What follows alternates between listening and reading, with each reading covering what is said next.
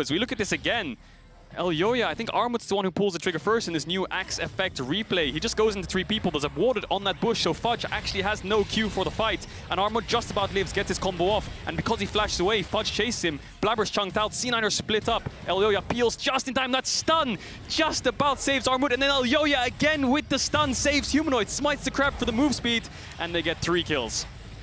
And Kadril, I wish I could pretend that this was a total story about execution, but sometimes everything just lines up in your favor. The timing hits home perfectly. The bear stun comes in on the flash auto, laughs and smiles on the face of Mad Lion.